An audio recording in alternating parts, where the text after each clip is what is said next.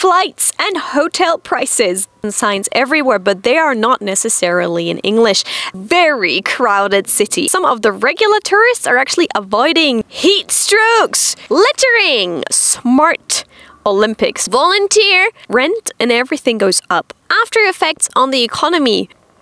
Hey guys and gals, on Ask Japanese, it's Cathy Cat. This time we're going to talk about 10 things we are worried about when the Olympics come to Japan.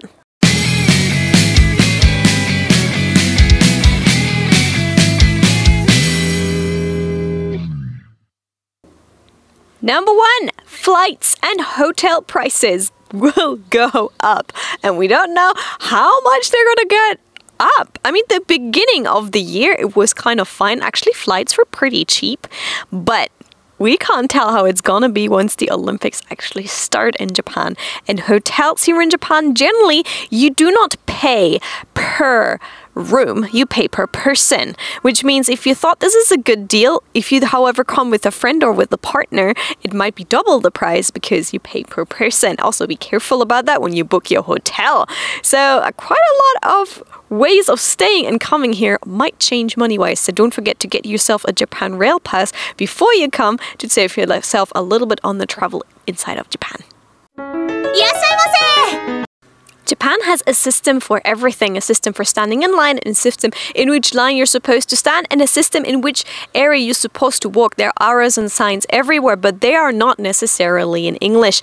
And we are worried about that some of the instructions that are given to people on the different places might not be in English, or if they are, they might not be as easy to understand. The general worry is that the foreigners who come to Japan for the first time might not be able to understand some of the systems that are here in place. So I hope it will be easy to understand, but even with the ticket booking system, I went through that when I booked or tried to book and didn't get them, the tickets for the Olympic Games. That was kind of also very complicated, I found. So yeah, I hope, not such complicated systems will be in place by the time the Olympics are here. Tokyo is already a very, very crowded city, and it will be a lot more crowded when the Olympics come to Japan. However, the thing we are worried about is there will be foreigners who are not used to crowds, meaning they won't know what to deal with when they get there and how to deal in that kind of environment. If you come here, after a while, you realize how you have to behave in a crowd and so things like that. And on that note, there might be people who not stand in line, there might be people who panic, there might be people who push, and that's what you don't get usually. So I hope when we get those more crowds, people will be fine and will be able to deal with it, and I just hope everyone will be safe. What are you doing? The people that generally come to Japan seem to be not coming, which means some of the regular tourists are actually avoiding the Olympics, which means you're gonna get a very different crowd of foreigners coming in. Most of the foreigners that we found here and that we interviewed here said they said they on purpose are trying not to come here during the Olympics because they want to avoid the panics, the crowds, and the people who are not aware of Japanese culture. So yeah, it's not actually attracting the usual tourists. Stop it. Heat strokes! During 2018, we had a heat wave right at the time when the Olympic Games were supposed to be, and it was so much hotter than expected, which means we might get that again. Luckily, we didn't get that in 2019, so this year we might be safe, but 2018 was incredibly hot. Even like around 12, it was already way over 30 degrees with high humidity, which means athletes that are from countries that don't have that climate will struggle, and guests who will be sitting there, they will not be able to maybe cope with that heat. The director's in a really good mood today. They might not be able to cope with that heat.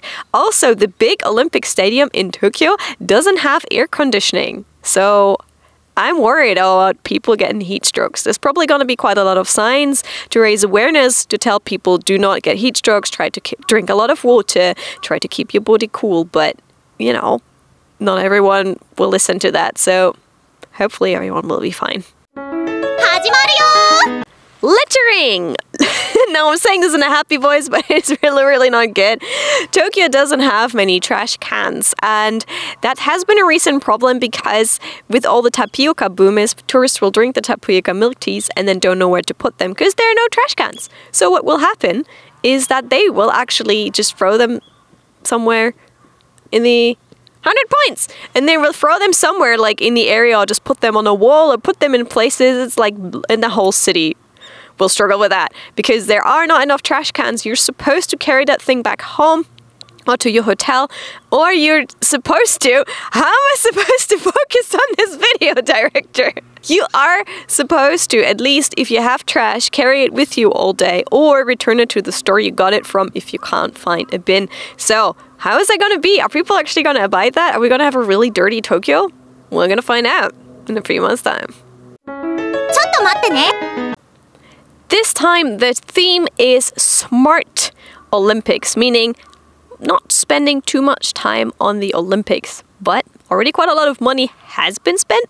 A lot of money has actually been spent, and some money has been spent on areas that didn't really need it spending on, and then it didn't work out in the end. So money has already been spent in the wrong places.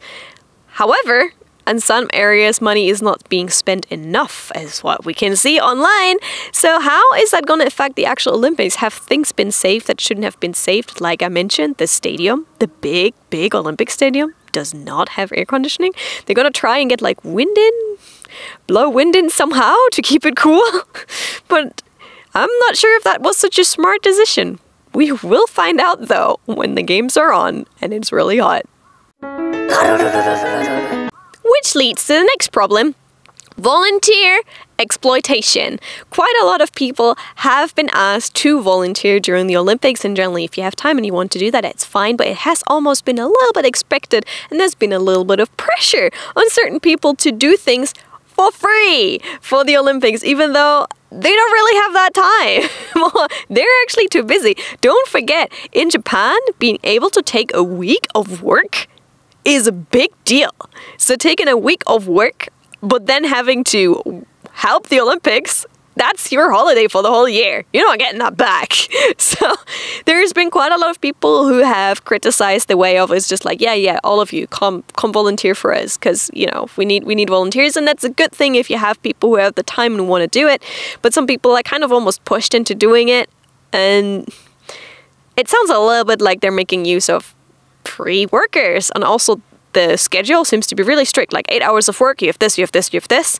So yeah, exploitation is a big issue there. I hope there won't be so many bad stories from the volunteers once the Olympics come. I hope they have a good time, and I'm really very grateful for everyone who wants to volunteer. But I think expecting it so much and exploiting the volunteers might be an issue during that time.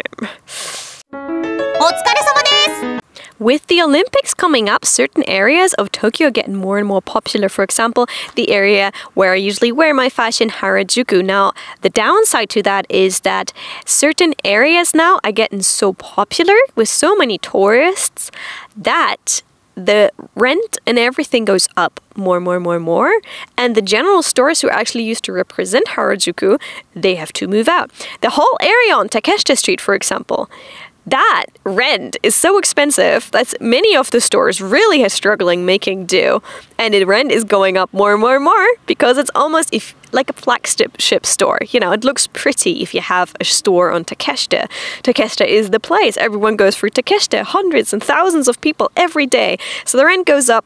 The actual establishments that used to represent Harajuku struggle to stay, and we're losing a little bit of that culture that used to be there. And that's just an example of Harajuku. I'm sure there are other places in Tokyo where the same thing is happening. And that's a real shame. You know, when you want to come to Japan, you want to see the real Harajuku. You don't want to have just tourist shops, because those ones keep popping up. So how is Harajuku gonna look, and how are certain parts of Tokyo gonna look after the Olympics? Like once, you know, things change again?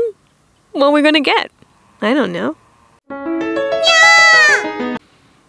And finally, the after effects on the economy. Pretty much every country who has the Olympics afterwards gets into a big economical down. How is Tokyo going to deal with it? I mean, they tried to cover it with the Smart Olympics, but it looks like they still had to spend a lot more money than they thought they would have to. So how is the economy of Japan, of Tokyo, looking after that? We are gonna find out once we get there, I guess. So those are some of the things we are very, very worried about when the Olympics come to Tokyo. Is there anything else you would like to add that you're worried about when the Olympics come? Let us know in the comments down below. Thank you so much for tuning in. Don't forget to subscribe for more stuff here from Japan and leave us a like on the way out. Thanks for watching Ask Japanese, and I'll catch you soon. Bye!